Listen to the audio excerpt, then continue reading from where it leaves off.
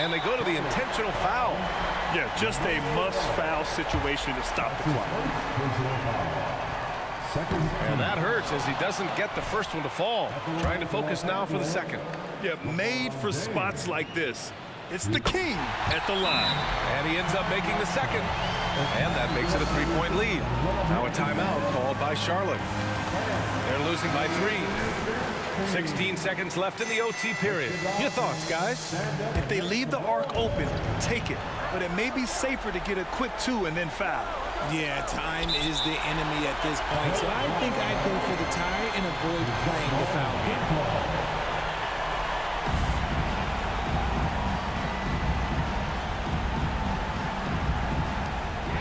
And they stop the clock as soon as they can with the intentional foul.